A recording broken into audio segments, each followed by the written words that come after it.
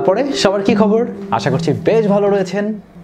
Last ৩-৪ বছরে আপনারা হয়তো খেয়াল করেছেন, যারা কিনা বিশেষ করে গ্রামে রয়েছেন, গ্রামের রাস্তাগুলোতে এক ধরনের লাইট দেওয়া হয়েছে সরকার থেকে, যে লাইটগুলো কিনা অটোমেটিক স্ট্রিট লাইট।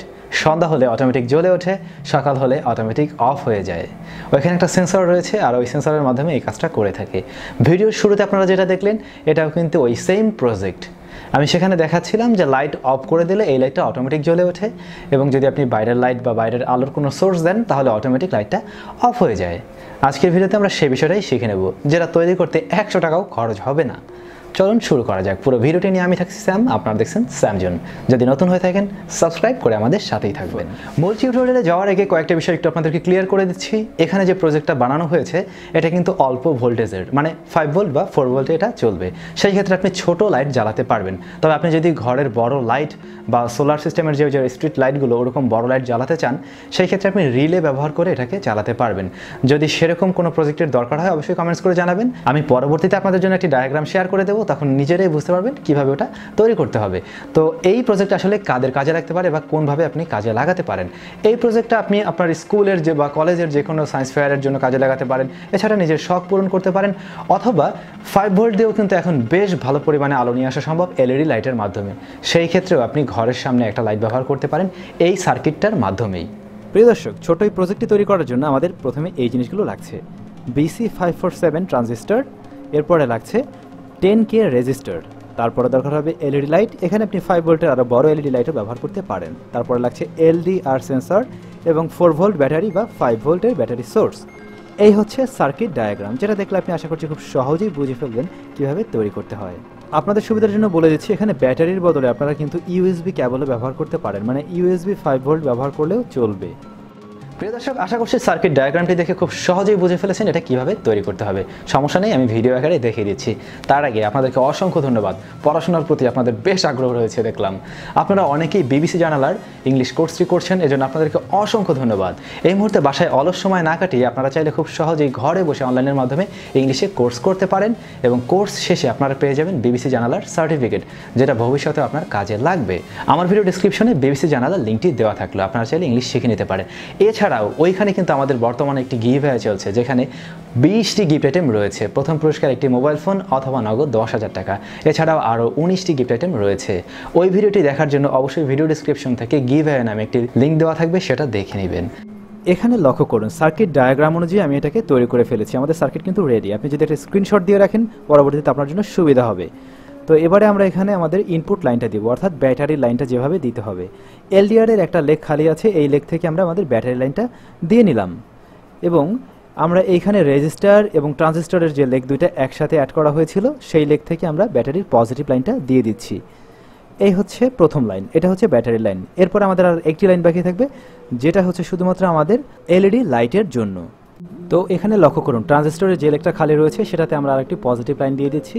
এটা আমাদের এলইডি লাইটের জন্য বা আমাদের বাল্বটির জন্য। তো এটা থেকে আমরা একটা পজিটিভ লাইন পেয়ে গেলাম, এবং আগের যে নেগেটিভ লাইনটা অ্যাড করা হয়েছিল সেখান থেকে আমরা আরেকটি নেগেটিভ লাইন নিয়ে নেব, অর্থাৎ ব্যাটারির নেগেটিভ লাইন হুবহু সেম থাকবে। তো এই লাইনটা হচ্ছে আমাদের এলইডির জন্য। এখন আমরা চাইলে এখানে একটা এলইডি লাইট ব্যবহার করতে পারি, তবে তার আগে আমরা একটা ঘর তৈরি করব। যেহেতু আমাদের প্রজেক্টটা সেরকমভাবে তৈরি করা হয়েছিল, কোনো একটা বাড়ির সামনে একটা সুন্দর লাইট থাকবে, যেটা সূর্য উঠলে পরে নিজে নিজে অফ হয়ে যাবে এবং সন্ধ্যা হলে নিজে নিজে জ্বলে উঠবে। যে কারণে আমি এখানে একটা কাগজ দিয়ে একটা ঘর তৈরি করছি।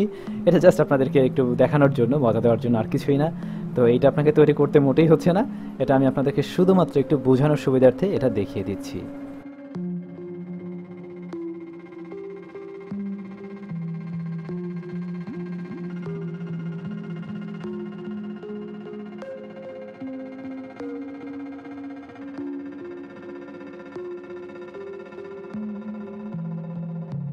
ওয়েল, আমাদের ঘর মোটামুটি তৈরি হয়ে গিয়েছে। এবারে আমি এই ঘরটার নিচের দিকটাতে সার্কিটটাকে অ্যাড করে দেব।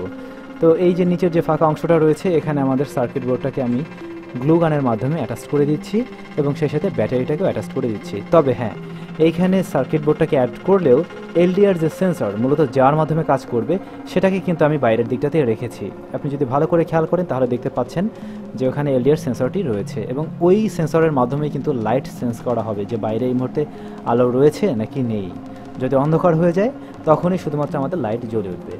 আর এখানে যে তারটি আমি পাইপের মধ্যে দিয়ে নিলাম, এই তারের মাথায় আমাদের লাইট থাকবে। আমি এখানে একটা এলইডি লাইট সংযুক্ত করে দিচ্ছি এবং ওই লাইটটাই জ্বলে উঠবে।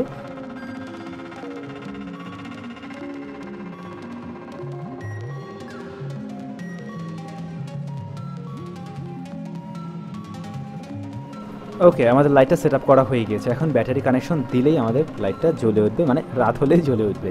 তো নিচের যে লাইন দুটো ছিল, এই দুটোর সাথে জাস্ট আমাদেরকে ব্যাটারি কানেক্ট করে দিতে হচ্ছে। আমি এখানে সরাসরি একটি মোবাইল ফোনের ব্যাটারি ব্যবহার করছি। আপনার চাইলে অন্য যে কোনো ধরনের সোর্স ব্যবহার করতে পারবেন। আপনি এই সার্কিটের জন্য 5 ভোল্ট সোর্স ব্যবহার করতে পারেন বা 9 ভোল্ট ব্যবহার করলেও সমস্যা হচ্ছে না। সেই ক্ষেত্রে লাইটের আলোটা একটু বেশি পাবেন বা বড় লাইট ব্যবহার করার সুযোগ থাকছে। তো আমি এগুলোকে গ্লুগানের মাধ্যমে এখানে ফিক্স করে দিচ্ছি। আমাদের সব কাজই শেষ, তবে ঘরের পাশে সুন্দর একটা বেঞ্চ তৈরি করে দেওয়া যায়।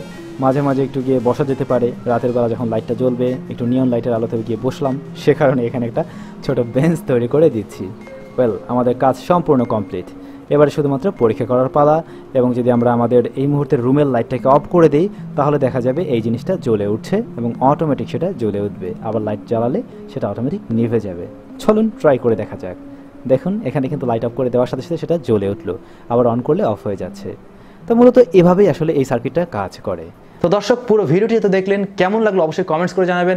আপনাদের ভালো লাগলে পরে এই সমস্ত ভিডিও দিতে আমারও ভালো লাগে, আর যদি আপনাদের ভালো না লাগে সেটাও বলবেন, এই ভিডিও দেওয়া অফ করে দিব। সো কমেন্ট সেকশনে অবশ্যই কমেন্টস করে জানান। সবাই অনেক বেশি ভালো থাকবেন। রাতে কিন্তু আসছে আপনাদের জন্য tech news. Stay tune. Tata.